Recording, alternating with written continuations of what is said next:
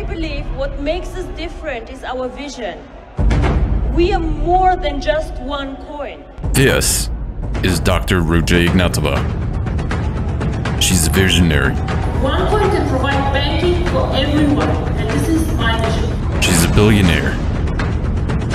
She's the charismatic founder of OneCoin.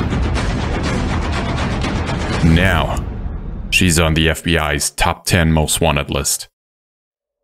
How did this woman from a small town in Germany build a global cult from scratch, lie to millions of people, scam billions of dollars, and eventually disappear mysteriously, never to be seen again? This is the story of the missing Cryptoqueen.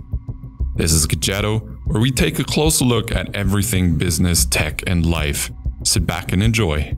Dr. Ruja Ignatova was born in Bulgaria in 1980. At the age of 10, she and her parents emigrated to a small town in southern Germany. She studied at the University of Oxford, earned her PhD in law, and later went on to work for one of the most prestigious consulting companies on the planet, McKinsey. It's important to understand her unusually high intelligence, as she quickly realized that the Bitcoin story had evolved to the equivalent of a gold rush, and many outside the crypto world felt an immense amount of FOMO. The crypto community, back then even more, was an isolated and very gated community, using a very distinct language, creating quite high hurdles for the average person to get into. So, Ignatova creates a new company where the masses of ordinary people can easily invest in and participate in the overall crypto boom. Together with her boyfriend at the time, she founded OneCoin in 2014. OneCoin is supposed to be the next big thing, caressing people with the prospect of realizing huge gains in a very short time.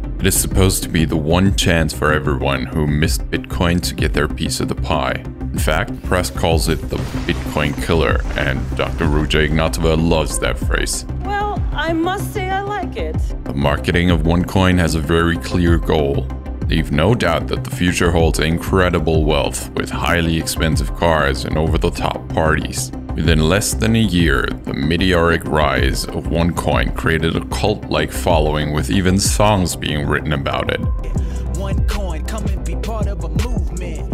OneCoin, the financial revolution. And masses joining the many events. But why was OneCoin so successful? Was it their tech? What actually is OneCoin? Let's have Scott Melker explain to us the concept of the blockchain and what makes it so special. What I've found myself doing, which is really fun, is I've started to play Monopoly with my 6-year-old daughter. And what I did to start explaining to her more about Bitcoin was that I got rid of all of the money in Monopoly and made us transact and keep a ledger of the transactions of the game. So every time someone buys something, we take it off their written, we do this written and we take it off of their ledger. If somebody, hits free parking or something, we add the money. So we're keeping this list of transactions. And when you do it with more than 2 people, it's a lot of fun. And obviously there's challenges to it. Like you have to make sure that nobody's cheating, adding a zero, anything like that. So basically what we do is we each keep our own ledger. And then every 10 or 15 minutes, we go in and we make sure that the ledger is correct. And I find this to be a perfect analogy for a child who can understand the game of Monopoly for what Bitcoin is and how the blockchain works. Obviously, you have the payment records, which is like a block, and then you have a network of all of us sharing it, which is each of our individual ones. And then every time we do a checkpoint at 10 or 15 minutes, that's sort of like a block being confirmed. And the fact that we have multiple people shows that there's no centralized authority, it's decentralized, and it's peer-to-peer. So I've found that playing the game of Monopoly without the physical money has been the simplest way to start explaining to my kids and her friends about Bitcoin.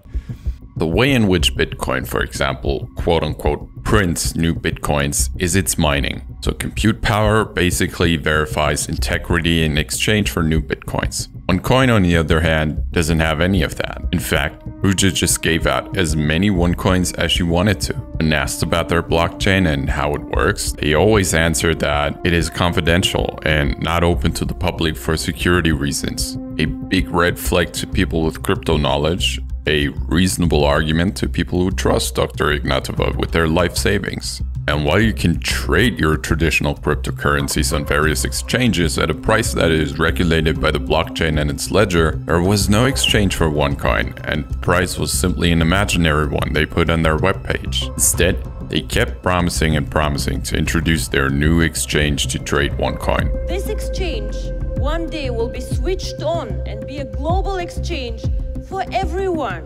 And yet, they never delivered. That's one of the biggest problems, as there was basically no way to exchange your OneCoins back into traditional or cryptocurrency. You simply were stuck with your OneCoins. There was a small exchange in which you could apply for a small payout of your OneCoin, but these applications were also sometimes rejected. Additionally, there is their proprietary marketplace, DealShaker, which must be the worst marketplace we have seen to date. But if people weren't able to generate returns, how could it be they kept investing? By 2016, more than 3 million investors globally had invested more than $4 billion. That is because some of the investors in fact made millions of dollars by referring new investors. How did that work? To lure in new investors, it was crucial for OneCoin to be able to show the success of existing investors, to underline that investments in OneCoin provide proven returns. But it was only worth it to a few early investors in this pyramid scheme. Let's take a closer look at how these systems work and why it's only lucrative for a few. A common type of fraud where members make money by recruiting more people to buy in. Typically, the founder solicits an initial group of people to buy in and promote the scheme. They are then encouraged to recruit others and promised part of the money those people invest, while the founder also takes a share. The pattern repeats for each group of new participants, with money from recent arrivals funneled to those who recruited them. This differs from a Ponzi scheme, where the founders recruit new members and secretly use their fees to pay existing members, who think the payments come from a legitimate investment. As a pyramid scheme grows, it becomes increasingly difficult for new recruits to make money. That's because the number of participants expands exponentially. Take a structure where each person has to recruit 6 people to earn a profit. The founder recruits 6 people to start, and each of them recruits 6 more. There are 36 people in that second round of recruits, who then each recruit 6 people. A total of 216 new recruits. By the 12th round of recruiting, the 2.1 billion newest members would have to recruit over 13 billion more people total to make money. With this type of sales practice, there were very aggressive sales events all around the world, with speakers trying to convince the masses to buy one of the various starter packages of OneCoin. And in fact, a few of them got rich. Very rich. This table shows that some of them received more than $200 million in referral pyramid fees. Oh, and that number is their weekly income, by the way. For the vast majority of the 3 million investors, on the other hand, there was no revenue from these referrals. It was these masses that didn't understand crypto, the blockchain, or how OneCoin really worked. And human psychology simply replaced the bits and pieces they knew nothing about with something they could understand and put into perspective. A smart businesswoman who studied at one of the best universities of the world, holds a PhD and worked at a prestigious consulting firm. This is how Dr. Ruja Ignatova became the iridescent personification of OneCoin, and the opportunity for all the ordinary people who feared to have missed out on Bitcoin, but essentially had no clue what they had invested in. But what was the tech that they had invested in? We will retire the old blockchain and switch on the new one. 49, and now it starts blinking. I think it's done soon. I think we are mining about 2 billion coins now. Oh, it's a slow block. 3 seconds. Now go, go, go, mine. It's a slow one. It's a lot of coins to be mined. Yes, we did it. We mined 580,000 coins, guys. All the ultimate packages, and all of you now should have double coins. Congratulations. And yet, only 6 days later, crypto expert Bjorn Bjerke gets contacted by a headhunter with a request for him to build a blockchain for a crypto company. He said it was a cryptocurrency startup in Bulgaria. He was interested in, my profile and if I could fit as their global CTO, Chief Technical Officer. And if I was interested, and I said, well, what's the company's name? And he didn't want to say it. There was a lot of good things. I would get an apartment in Bulgaria, I would get a car, I would get a quite large salary, probably about £250,000 yearly. So that was quite high. I was thinking, well, what is my job going to be? Like, what are things that I'm going to have to do for this company? And I said, well, first of all, they need a blockchain. They don't have a blockchain today. I said, what? You told me it was a cryptocurrency company. He's like, yeah, there's a cryptocurrency and it's been running for a while, but they don't have a blockchain, so we need you to build a blockchain. So what are you assuming at this point? That there's a database that they have created, pretending to have a cryptocurrency, but running it through a normal database? Exactly. I said, what is the company's name? And then he said, it's OneCoin. I called back Monday morning to tell them that I didn't want to take the position. With the help of some other experts and OneCoin investors, they get the following statement. The statement is read by an actor. So I started asking my OneCoin leaders, was there a blockchain? And I want answers. And that's when I get the voice message back. Okay, Jen, is there a blockchain and where is it? Yes, there is a blockchain. The reason they can't disclose it is mainly because One Life Group is a very big network and they don't want to disclose that kind of information, just in case something goes wrong where the blockchain is being held.